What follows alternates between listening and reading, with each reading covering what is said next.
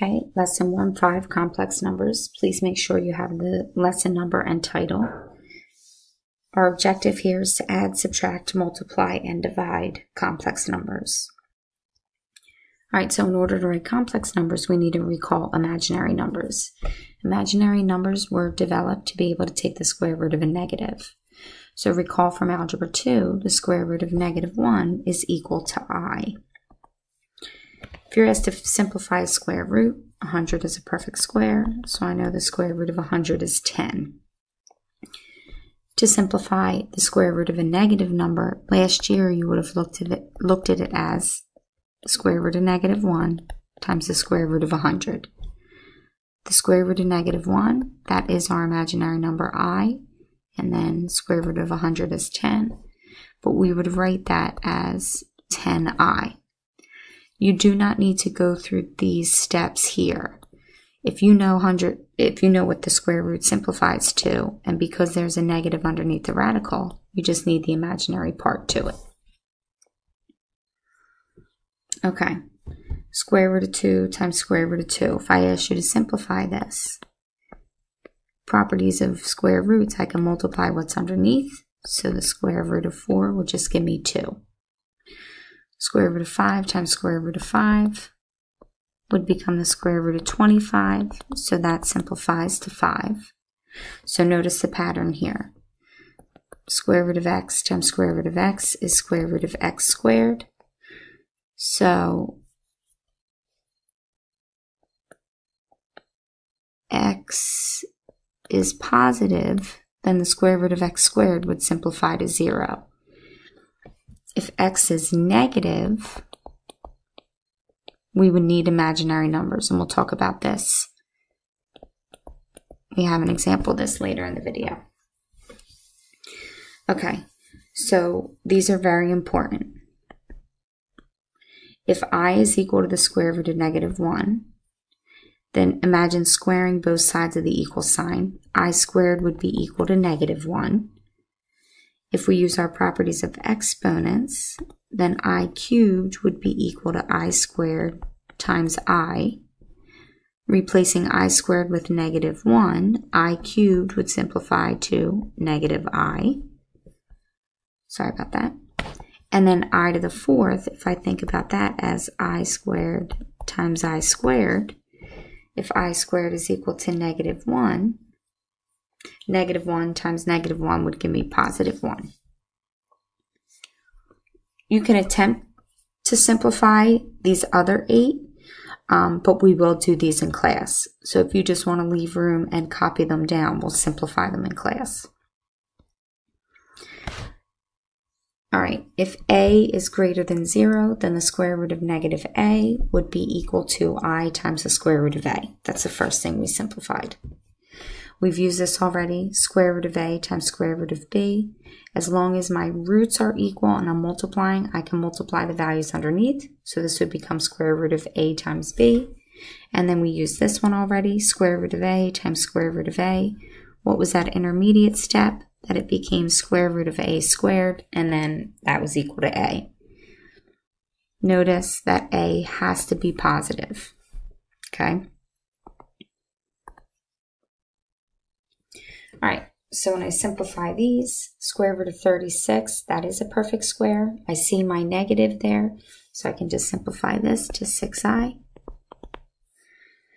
6 is not a perfect square, nor does it have a perfect square factor, so the only thing I can simplify is the square root of -1, which is I, and then the 6 stays under the radical.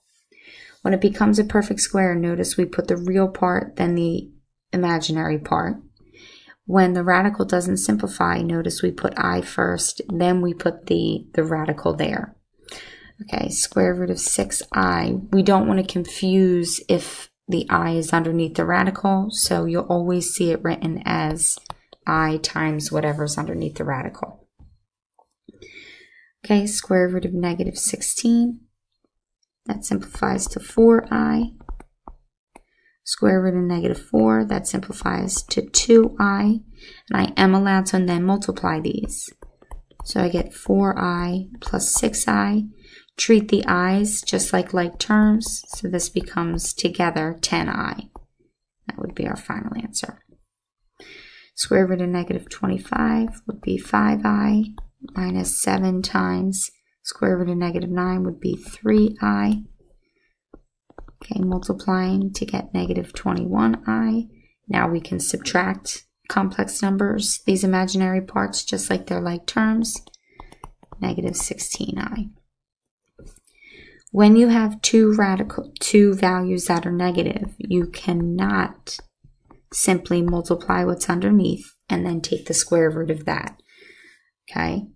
The property, remember, was that if a is greater than 0, that's when I'm allowed to multiply what's underneath. If they're negative, you first have to simplify them using I. So square root of negative 4 would be 2i. Square root of negative 9 would be 3i. When I multiply these together, I get 6i squared. And then recall that we determined I squared was equal to negative 1. So this becomes 6 times negative 1. So this answer actually evaluates to negative 6. Notice if you multiplied underneath, these two answers are not the same. Okay, so if a is negative, you first have to simplify that negative radical, then you're allowed to multiply them.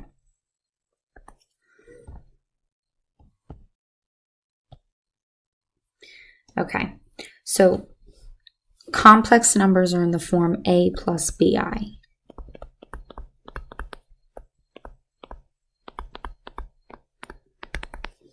Where a is the real part and b, notice b, the coefficient to I, that's your imaginary part. So when I look at 3 minus 4i, my real part is 3, my imaginary part is negative 4. 2.5 plus I root 2. My real part is 2.5. My imaginary part is square root of 2. Okay, the imaginary part is whatever number is being multiplied by the I. 5i is a complex number. It's just a complex number with a real part equal to 0. Okay, imagine this is 0 plus 5i. So then my imaginary part is 5, the coefficient to the I term.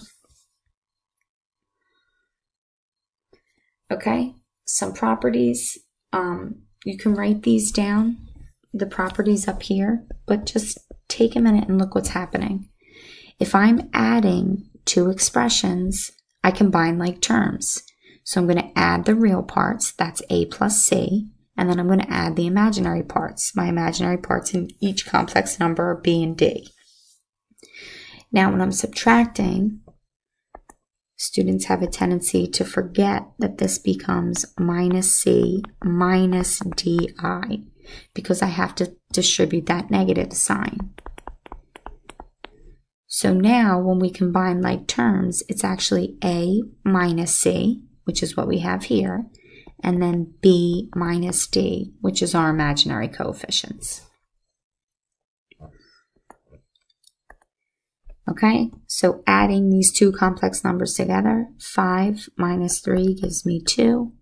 Negative 2 plus I gives me minus I. Now when I subtract, you can do that intermediate step of distributing the negative for yourself.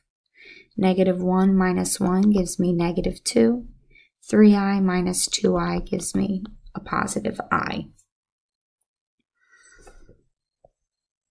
We'll do that one in class. You can copy it down and then, just like the previous ones, you can attempt it or we'll just do it together in class. Just make sure you leave room for it. Okay, same deal, multiplying complex numbers. You can multiply complex numbers just like they're real numbers. Distribute whatever value might be out front of the parentheses. So for number 9, distributing the 6, I have 24 minus 30i. And for number 10, distributing now the 6i, I have 24i minus 30. Now I have I times I, so that becomes 30i squared. Recall, I squared can be replaced with -1. So I have 24i minus 30 times -1. So 24i plus 30 would be my final answer. And one thing that we'll talk about in class, let me go backwards here. When you simplify complex numbers using the square root of -1, you will not have a power greater than I to the first power. So we'll do these problems in class, but every single time you have I raised to some power, it can be reduced to one of these three things. -1, -I, or +1. So that's why every time we see I squared, I always have to replace I squared with -1.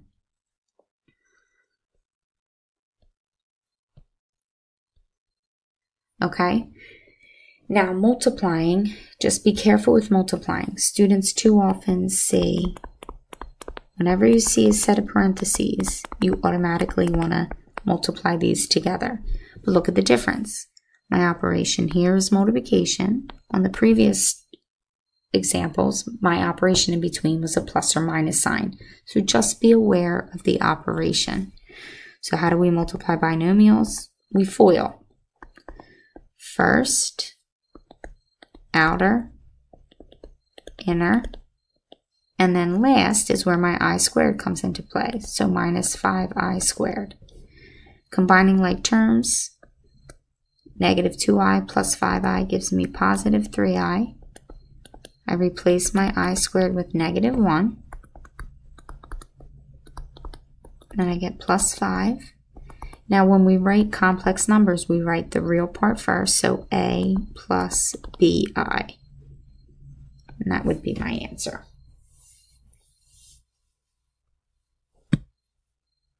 Okay, so the last thing I would like you to do, please just copy these down for yourself in your notes. Okay?